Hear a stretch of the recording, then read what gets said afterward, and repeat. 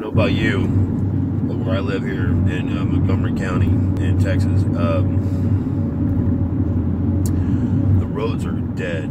I mean, absolutely dead. There's nobody out here. It's kind of weird. I mean, it's not normal, especially for a Sunday.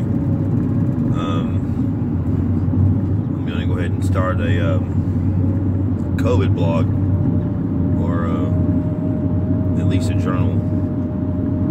Today's March 15th. Most of the world's getting put on some kind of quarantine. I decided to get out and go look around and see what's going on. You know, there's a little bit of traffic, but very, very light for a Sunday. Usually, these roads are covered with people. I hope everybody out there stays safe. Don't forget to believe in each other.